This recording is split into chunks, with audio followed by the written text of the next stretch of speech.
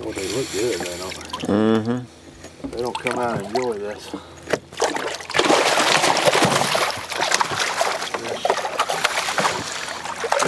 Nice, healthy fish. Thick. See how thick they are down the backs. That's a chunk there. They're pretty colored, aren't they? That must be one of them. That must be one of them tiger bass. That's probably a tiger bass. You can't tell unless you get a. I was looking at the stripes on well, it. that's right.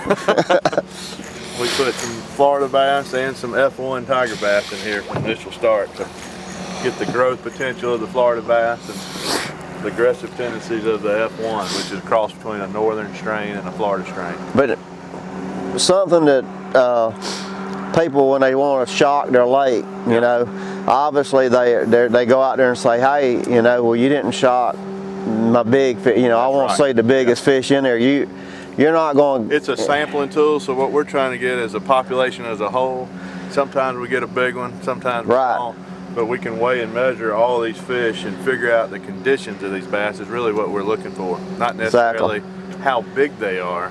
Of course, we want to know that too, and the customer usually wants to see that big fish. But even if we don't get one today, we know they're in here, the food's in here. So we're looking at the bluegill size structure. We want to see a lot of those 3 to 5 inch brim for the bass to eat, the shad population. And that's why all this fish structure is so important. It's holding all this bait fish, so it's all the forage fish gets a hiding place. Exactly, and we had a ton of shad. Ton of shad, and the bass have places to ambush their prey from. So you may get hung up from time to time, but it's a good thing. Okay, you know, you've been here from the start. From the time we drained this lake, it was here already, but we redid all the structure, and you supervised that, and we started from scratch. But now, what about the guy that goes out and buys property and he's got a lake on his property? He needs to call somebody like you, or I mean, what's the first step? Well, that's the best way. I mean, if the guy could go in and get an initial consult, electrofish the lake, see what his fish population is doing, and during that initial consult, electrofishing evaluation, we check the water, we check for aquatic weeds to figure out where he needs to go, and that will give him a base to go forward what he needs to do. If not, he's just guessing at it. So, because you on this lake, it's just like I do my food plots. You got to have your pH right. That's right. So he's checking water quality, and a lot of lakes around here are pretty acidic, so they need to be lined in order to start a good fertilization program. Right. So without that food chain, you're guessing. You're guessing. You're guessing, and I see it time and time again. People don't harvest enough fish out of their lake. They don't take care of the water quality, and therefore the fish are going to suffer. So getting it shocked would be the #1 thing to do in the fall and spring. That way he can get a good plan moving forward on what he needs to do. I got you.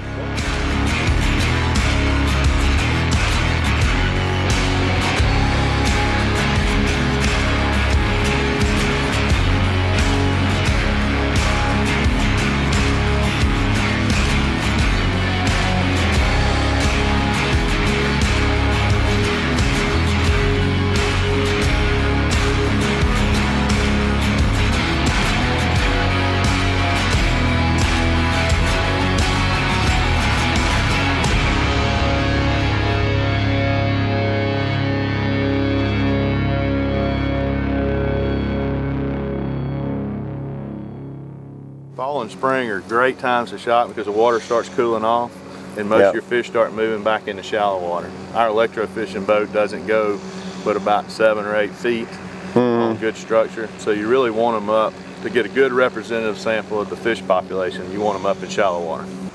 You know, we hit on structure, you know, and obviously we have got it in this lake, you know. And you hit on something a while ago talking about the bass spending less energy chasing their food source. That's right. So hit on that a little bit. So most lakes, a lot of the lacking ingredient in a good lake versus a great lake is good fish habitat, and that's structure. So these bigger fish, once they get up to 5 pounds, they're going to need to be on a piece of structure, hunkering down, feeding efficiently, and not expending those calories if you want them to get to that trophy size. Most of the time they're out there, if there's lacking structure, they're going to be chasing all the time, burning a lot of calories, and never gain that adequate weight that they need to. So having good fish structure, and this one was, I'd say, a little overkill, but a lot of this structure deteriorates over time, so that's why we put it in heavy when we reconstructed the lake. So once it starts breaking down, you still are going to have a lot of structure for a long period of time, you know, 8 or 9 years, and they'll probably have to start adding some periodically. I like structure at all different depths. From newly hatched fish, they have to have structure in shallow water to survive. I'm talking 1 2 inch bluegill, all the way out to 10 feet. You know, during the winter time, fish hold on structure, the brim move out. But if I had to say the magic number throughout the year would probably be about 5 6 feet of water is where a lot of brim and bass hang out majority of the year. You know, I know we introduced a couple different strands of fish, so a little bit deeper. I know one's called a F1 and the Florida strand. So right. what's the F1 difference? is a popular fish now. It's a cross between a Florida and a northern strain. And a northern strain is anything above the Florida line, and obviously Florida strain is a Florida bass. So that strain has got the aggressive tendencies of a northern bass, easy to catch, and the growth potential of a Florida bass. That's why it's such a popular fish. Still grows big, but still has that high catch rate for anglers. And we also we put a small percentage of Florida bass in this lake when we initially started over to carry that Florida gene on a little bit further. So we wanted that trophy potential on down the line, you know, 5 10 years to really take over in this lake.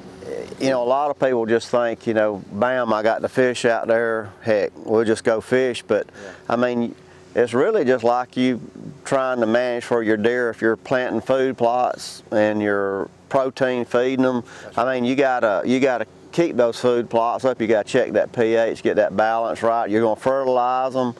And, you know, so you're going to go out there and plant food plots. You're going to plant seed on an annual basis, and just like you adding shad. Just like managing for deer, managing for fish is a little bit of agriculture and a little bit of science. Yeah. So they're kind of mixed together, which is cool and fun. And you mentioned earlier about carrying capacity. It's the same thing. As those bass spawn, they will spawn every year. That number gets higher and higher and higher. So we have to start thinning some fish out from time to time. We'd love to keep a lot of fish per acre in here, but you got to make sure your forage is there to support it, just like your deer herd. Blair, man, I appreciate everything. Thank you, Roger. Good talking to you, good seeing you. Yes, sir. Appreciate all the information, man. Thanks for having me, and look forward to working with you guys in the future. Oh yeah, we'll keep doing it.